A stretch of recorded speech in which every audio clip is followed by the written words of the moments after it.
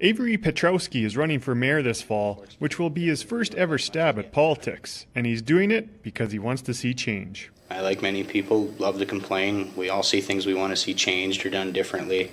And when I found out that the majority of our citizens, about 62 to 68% of us, aren't voting at all, it kind of made me realize that if we all simply did vote, we'd probably see a lot more of the changes we want to see happen. Petrowski is a 23-year-old bilingual Métis who grew up in Woodlands, Manitoba, but now lives and works in the city as a salesman. He sees a lot of people his age disinterested in partisan politics and believes many Manitoba youth aren't exposed to the important role that politics play in shaping people's lives. And I don't think a lot of people really see this point, especially younger kids coming right out of high school. I know in high school I didn't have any politics courses, so it wasn't anything to me other than student council and making sure we had our ski trip and that our cafeteria was funded and all those good things. Petrowski acknowledges that beating higher profile candidates will be an uphill battle, but hopes that exposure through debates and candidates' forums can turn people on to his message. It's really what I'm relying on. I don't have the money to go out and spend and put up signs and flashy posters and commercials and all that good stuff, but I'm hoping,